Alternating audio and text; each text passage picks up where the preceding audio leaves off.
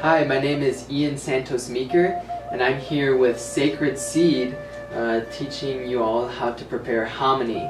For those of you who don't know, hominy is a variation of corn, and we make it in the traditional way here through the process of nixtamalization.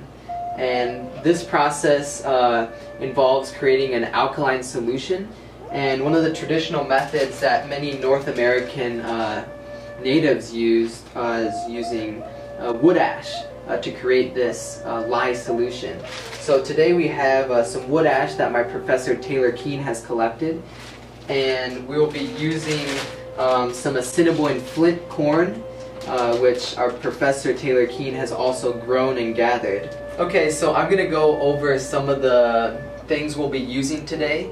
First, you'll need some sort of spoon, preferably wood. Any aluminum may react with this lye solution, so it will be important to avoid using anything that's aluminum. We have a stainless steel pot. This will be used for cooking the corn in the lye solution. We have a sifter, which will be used to sift out the larger pieces of the ashes. And we have a colander, and this will be used for cleaning the corn after it's cooked in our solution.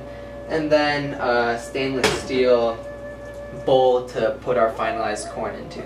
So an important thing for us here at Sacred Seed is to remember the sacredness of this corn.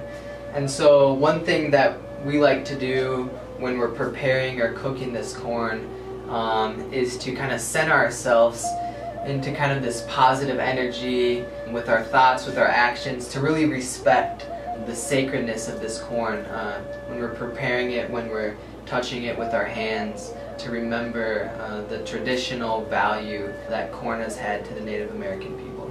So the first step on this process will be to sift out your ashes with your sifter.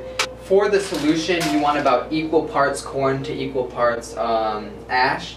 And so I have about 2 cups of ashes measured out here. This is about 2 cups of corn, and I'll be sifting it out into this pot. Now I have my sifter over my pot, and I will pour in my ash and begin to sift through my ashes to get out the larger chunks.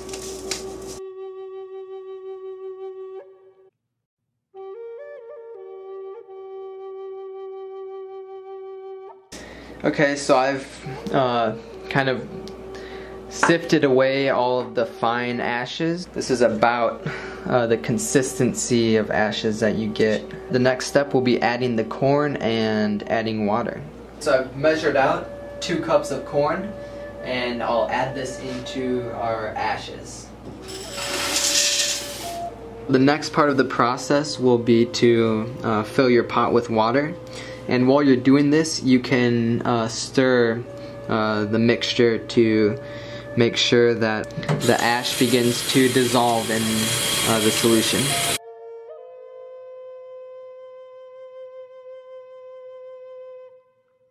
So that's about as much water as we want to add for right now. The ash has begun to dissolve into the water, and that's creating our alkaline solution. So the next step will be to put this on the stove. Now we'll be bringing this to a boil. Put on high heat.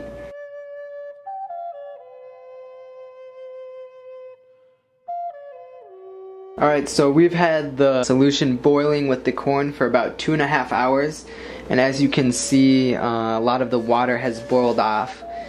So once it gets down to a lower level, you'll probably want to add a little bit more water, because eventually this will boil down into kind of cement-like substance. So to avoid that from happening, keep adding water as it boils off.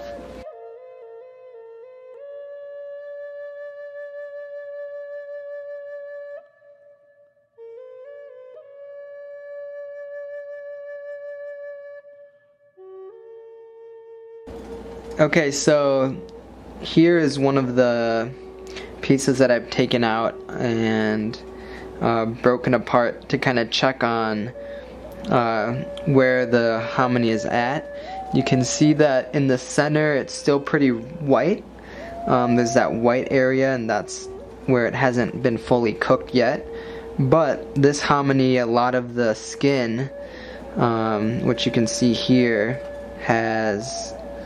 this is a flap of the skin that has begun to peel off, and so that's what you want to see. That's the pericarp of the corn, and that's what this lye solution helps break down and allow for the inner fruit to expand. Alright, so the hominy has been cooking for about 4 hours, and it's looking about ready to rinse it off. So I'm gonna turn off the heat and bring it over to our sink and pour it in the colander. Now we will clean our corn from its alkaline solution, and this is an important part of the process. You want to rinse your corn out pretty well. I'm gonna pour it all into my colander. Rinse it out with water. With your hands, you can kind of rub the hominy a little bit. You're gonna just want to make sure you do this thoroughly and get rid of all of the ash and water solution.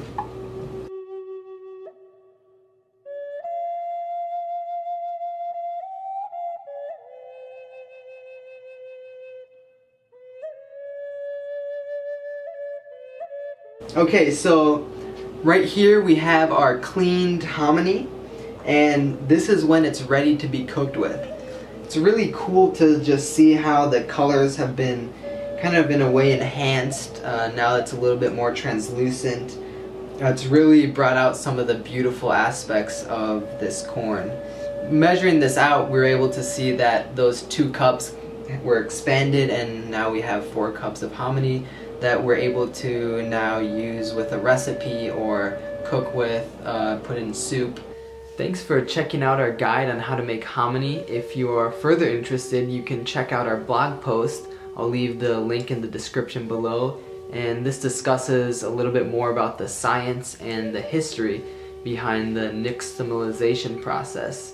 If you want to keep up with our organization Sacred Seed, please like us on Facebook, and we'll see you next time.